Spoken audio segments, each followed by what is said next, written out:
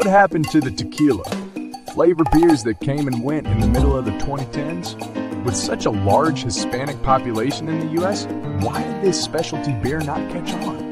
Today, I'll dive into tequila-infused beers and talk about any and all types of beer that was made in tequila barrels.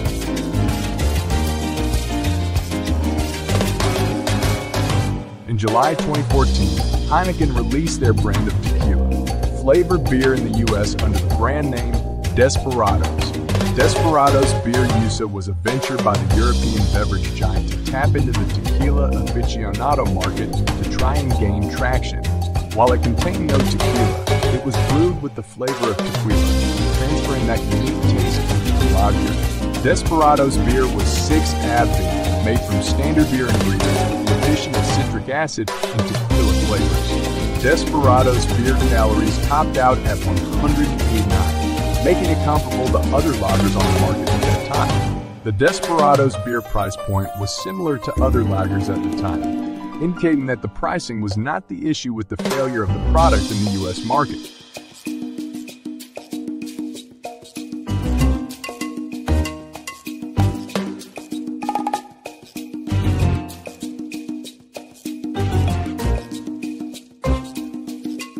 Heineken defended itself, saying that it used tequila flavoring and that the labeling made it clear that that was no tequila, merely tequila flavoring. It proved to be a contentious battle because the tequila industry was trying to rebrand itself as a premium liquor. For years, it was associated with a cheap way to get drunk, especially amongst spring breakers and college students who loved to consume it in shot form. The move to position tequila as a premium liquor was motivated by the growing market, as evidenced by the sale of George Clooney's brand Casamigos for $1 billion to Diageo. Desperados infringed upon the rebranding process that was happening for the tequila manufacturers.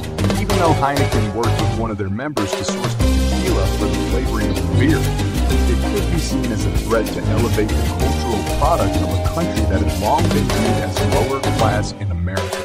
Mexican products are oftentimes seen as cheap, not worthy of the money or attention of supposedly superior and wealthier citizens in the U.S. Brands like Tecate and Dos Equis already service the low-end market of alcohol consumption, while the tequila companies tried to target the high end. But why did the beer not become a hit with the large Hispanic population in America?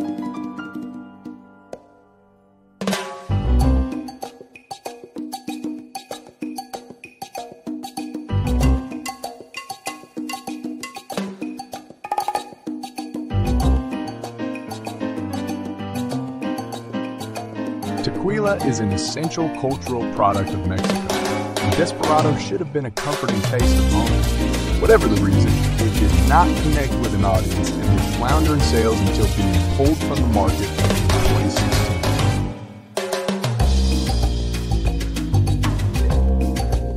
2016. Similar to Heineken in their failed attempt at a tequila-flavored beer, AIB introduced their answer to Desperados beer.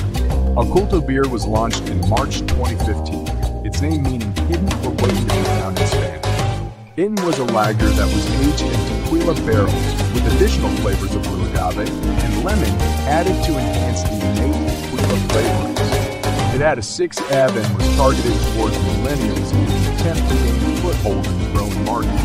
It was branded with a striking white skull and black stars inlaid in jade eyes. However, the amount of sugar and calories in it were a little much for me to rebuy it and keep it around. It could be extrapolated that since the market couldn't even support one tequila-flavored beer, a second didn't even have a chance. It was branded with a striking white skull and black stars inlaid in jade eyes. Bud Light Mixed Ales was a line of cocktail-inspired beverages with flavors like Long Island Iced Tea, Firewalker, and Hurricane. It was stronger at 8 Ave, but was terminated along with Oculto beer in November 2016.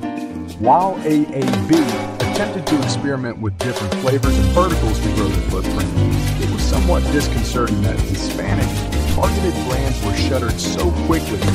I don't think the failure was based upon scarcity and that people didn't know where to buy Oculto beer. I think it was due to a larger trend in brands not knowing how to target the Hispanic market in America. Will tequila? There is an outsized influence Mexican culture and tastes have made in American consumption. nachos are essential for watching a football game.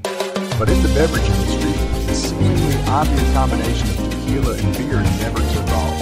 Within the past few years, there's been an explosion of alcoholic beverages that are pushing the boundary of classification.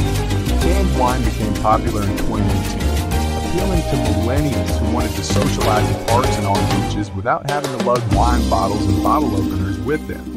Now there is a push towards canned cocktails, riding the coattails of hard seltzers towards even stronger beverages.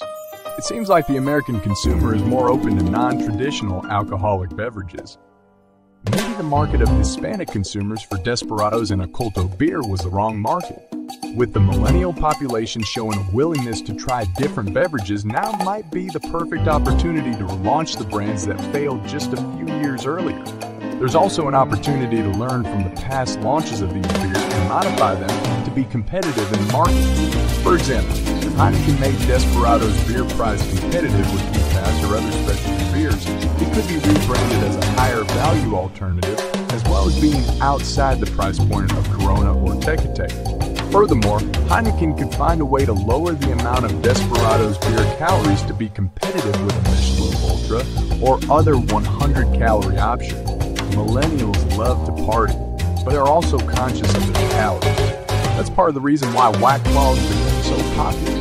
There is no longer the threat of a tequila-flavored beer to confuse American consumers into conflating tequila with beer. In California, where the coldest it can get in some cities is 50 deg in the winter and over 100 in the summer, a refreshing and citrusy beer is a must. Have it. Combined with the plethora of taco stands and Mexican restaurants, a tequila-flavored beer could have a fighting chance if reintroduced in California. Given a new landscape and changing trends and taste, there's a good chance that what happened to oculto beer and desperado beer is unlikely to happen again.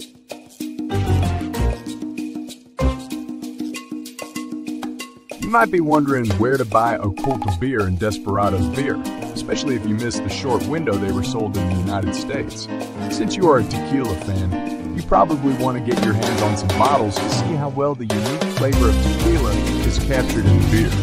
Unfortunately, neither are sold in the US or Mexico, and given current travel restrictions, it's going to be extremely difficult to travel to any of the other international destinations where the products are sold. Contact your local breweries and see if any brew their beers using tequila barrels. In the meantime, sit tight, have a tequila cocktail, and hold on until travel opens back up again so you can have a can, glass, or bottle of one of the elusive tequila-flavored beers. Thanks for watching. Eat and comment below us if you have any question suggestions.